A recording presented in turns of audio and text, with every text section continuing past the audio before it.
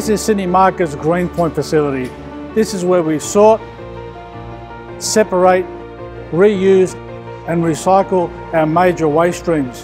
The main waste stream that comes to Sydney Markets is obviously fruit and vegetables. So our number one target is organic waste. Organic waste, we have another option. One of them, the main one, is sending it to Earth Power facility where food waste is converted to energy and fertiliser product. We also divert food waste to organic recyclers, farmers for stock feed and also food bank, giving food to the needy. Sydney Market's waste contractor is Veolia Environmental Services. Sydney Markets has had a lot of association with Veolia. It's a unique customer that can achieve these sorts of outcomes because it does take a lot of effort up front to achieve the best outcomes at the back end. And as you'll see here at Greenpoint, you know, at some stage in Sydney Market's history, Greenpoint didn't exist. Now it does. There's labour, there's lots of capital, there's obviously you've got to segregate storage area and put that effort in to achieve those outcomes. The beauty about having Veolia is that they own two world-class facilities. One being Earth Power, where food waste is converted to energy and a fertiliser product, and the other one is Woodlawn, where all our general waste is sent there, methane gas is captured and fed back to the grid. So it's a great solution, part of the circular economy. Really at Sydney Markets, the loop has been completely closed.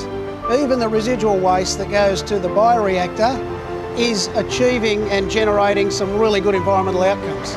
Another major waste stream is cardboard waste, and there's a lot of cardboard, as you can understand, with the packaging in the markets. We generate around 1,500 tonnes of cardboard collected and recycled on site. We have Veolia as our partner, and they go around collecting it with a rear lift truck on a daily basis. On Saturdays we have actually 3 rear lift trucks collecting in excess of 10 tonnes per day on Saturdays. So cardboard recycling is another major waste stream. The third one is timber pallets.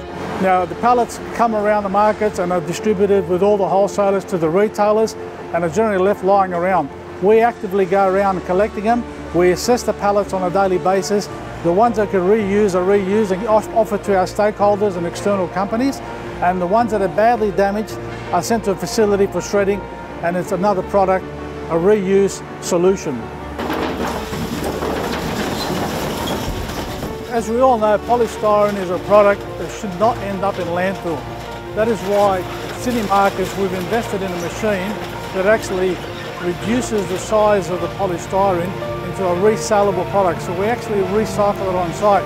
In the last 10 years, we've actually recycled in excess of 2 million boxes here at Sydney Markets. And once you reduce the size of the actual product, it comes out into an ingot, and that ingot is remoulded into building products, and you can resell them in the open market. Now these ingots are moulded into a little bunch like this. So each one of these bundles weighs about 15 kilograms, and each one is around 50 boxes. So you can see the reduction in size. So this product here is actually sold overseas for in excess of $500 a tonne. Our organic waste, we have a beautiful solution to it. A lot of our farmers, local farmers, come and collect a lot of our organic waste on a daily basis for stock feed. And that's a great part of the circular economy. It starts from the farm and ends up in the farm. So it's a complete cycle. So it's a great result. So Greg, this sort of stuff will go well in your farm? Yeah, cattle love it. Cattle love it, huh? Yeah. Yeah, we try to make it easy for our local farmers. We have the equipment to load up the trucks, utilities, whatever they show up with, and we load them up as much as we can with suitable product for their stock feed. Another great environmental initiative is the installation of the solar panels here on this rooftop and other buildings around the markets. Sydney Markets has now completed stage 4 of the projects, and now we have in excess of 3.1 megawatt hours of green energy, and that equates to taking 2,600 vehicles off the road and saving Sydney Markets in excess of $1 million a year in electricity costs. We've also installed quite a number of charging stations for electric vehicles, so this is a great solution for green energy. We also divert food waste, giving food to the needy. Anything that comes to Greenpoint, collected, is evaluated by the team. Anything worthy, suitable for human consumption is sent to food bank on a daily basis, and that gives access to fresh food for the needy.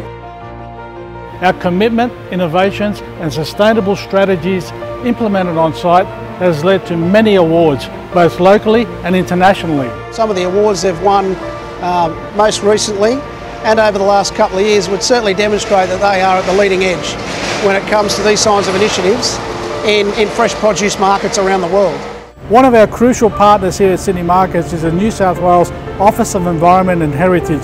This year, Sydney Markets was fortunate to win the prestigious Green Globe Award for Best Sustainable Business. Winning the New South Wales Government Green Globe Award for Business Leadership has placed Sydney Markets in an elite group of reputable companies who value sustainable practices as part of their core business principles. Our vision here at Sydney Markets is to continue to improve world's best practice in waste recycling and sustainability. Greenpoint is the busiest place in the market. I mean, come down here any day of the week and you see what I mean. Over 17,000 tonnes of waste is sorted, separated, reused and recycled. Organic waste, cardboard, timber pallets, plastic, polystyrene, you name it, we'll recycle it here.